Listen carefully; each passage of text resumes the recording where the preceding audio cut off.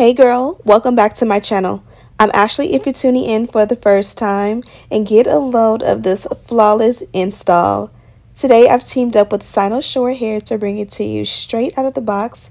We're going for a beginner-friendly 10-minute install, and of course I'm bringing you guys along with me on the ride. We've got 220% density, 24 inches, color 33 body wave, and it's giving everything and more for this holiday season. So if you're interested in seeing how we got this look, keep on watching. Don't forget to like and subscribe. Okay girl, so this is what the wig looks like straight out of the box. Let me just say the body wave is definitely body waving. This is some of the best body wave hair on the market, and the color is setting it off oh so amazing. Here's a look at the inside construction of the cap, and then we're going to go ahead and just put her on right away. She did come with some baby hair, so here is what she looks like from the back. You can see she's nice and full. That texture is definitely giving me life, and the color here is no disappointment at all. So let's jump right into the install portion of this video. I'm going to go ahead and just cut off enough lace to be able to see. Sometimes the lace on wigs just comes down way past your eyes, and you want to cut that off so you can actually see what you're doing, and also kind of like remove it around your eyebrows if you have them drawn on so that it doesn't like smear them out. Also, I cut off any excess lace around the ears. Now I'm deciding what I wanted to do. I kind of wanted to go with the half a pep down. I definitely am going to run this back throughout the week, but for now we're going to leave it down. Here is a look at the parting set as a center part. Of course, I went with a C part, which you've seen in the thumbnail and intro, and this is pretty much how I do it. Just flick the wrists and do it as fast as possible, and that's how you do it, and just get it really good. When you take your time and you go slow is really when you mess it up, to be honest. And so that's just what I'm learning. Just do it and have all the confidence, and it'll come out better than when you second guess yourself and go slow. Now I'm going to go ahead and step out that parting. You guys already know I love my dynamic duo. Wax stick paired with the electric hot comb is 100% the best way to get everything flat, smooth, frizz free, looking like it's coming out of the scalp. No lumps, no bumps, and just absolutely amazing. After that step, I'm going to go in and tweeze out the hairline. I feel like even when a wig comes pre-plucked, a lot of the times you can still stand to go in a little bit more and just turn it up a notch, and that is what we chose to do today. Now I went ahead and pinned it up, and just doesn't it look good with this banana clip? Here I'm showing you how beautiful and seamless the lace is.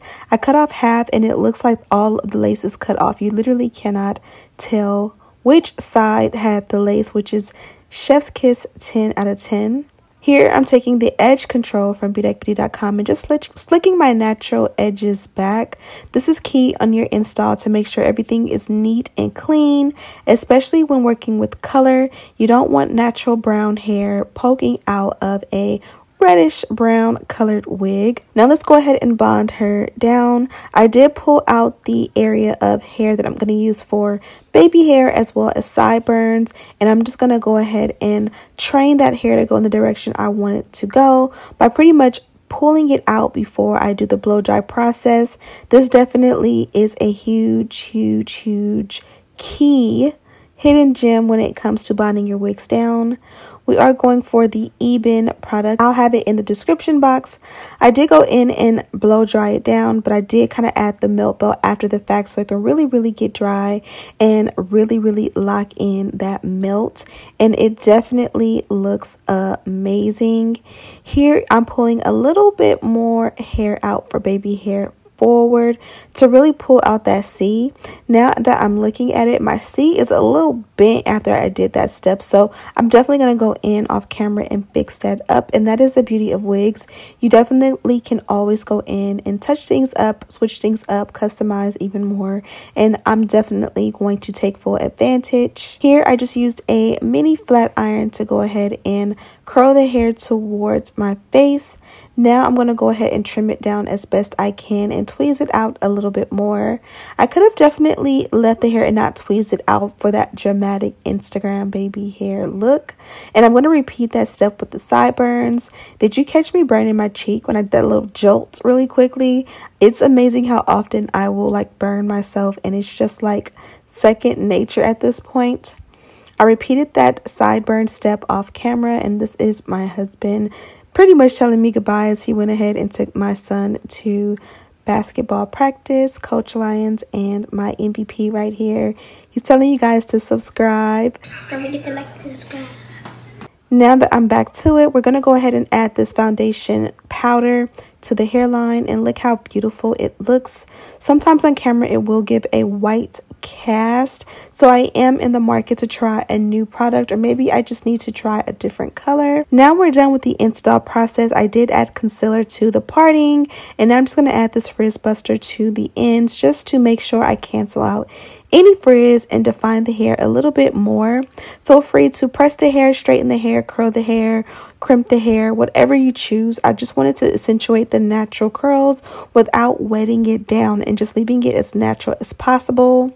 I'm going to go in and touch up that hairline, and look how snatched it is. It definitely looks like it's coming out of the scalp. Flawless. Super duper flawless. Okay, babies, so we are done with the look. I thought I was going to go a little bit further and play with the ends, but look how much beautiful texture the ends of this hair have. I just want to preserve what they provided and focus on like the hairline today. So I'm trying to practice my Instagram C part or curved part. Now I do feel like if you really want to get this curved part like perfectly seed and curled, it is best to do it on others or like a mannequin head to really get in there. But I kind of feel like this is the best as far as like the curve goes. This is the best I've done. Now as far as the baby hair, I think I've done better before, but I'm okay with this, mainly because I'm probably going to go back in and tweeze right here just a little bit more and bring a little bit more forward from here and here and make it more full. But again, that's the thing I love about wigs, is that like I was doing this, I got a little bit frustrated, so I decided to just leave it where it's at, take a break, and then I'll be able to go back in and see my mistakes and like fix it later. So this one is like a reddish brown color. I love this color on my complexion. You guys know fall time and winter time I really go crazy, and I do plenty of this color throughout this season, and this definitely is one of my favorites. I love how beautiful the hairline looks and how much it matches my complexion. Also, it didn't take much maintenance or anything like that. The lace fit my head glueless. I feel like it sat on my forehead like it was made to my head dimensions, but it still needed to be melted for it really to melt down, like to get this look, if that makes any sense.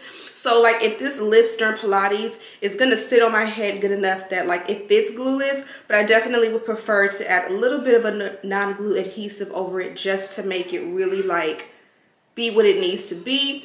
It also looks super cute up like in the claw clip, the banana clip, or whatever you call it. So yeah, I almost forgot to show you guys the packaging, so here it is. This is the dust bag the wig came in, and all of the free goodies they included. Be sure to check them out, direct link in the description box. Look, I did use my favorite serum. That was my mom's favorite back in the day. It's an oldie but goodie, so I'll be sure to have that linked down below as well. Thank you guys so much for watching. Hope you're having a great holiday season. If you celebrate Christmas, Kwanzaa, Hanukkah, whatever it may be, I hope you guys are enjoying family and the weather and the food and so forth and so on. Thank you guys so much for watching, and as always, I'll see you in the next one. Smooches.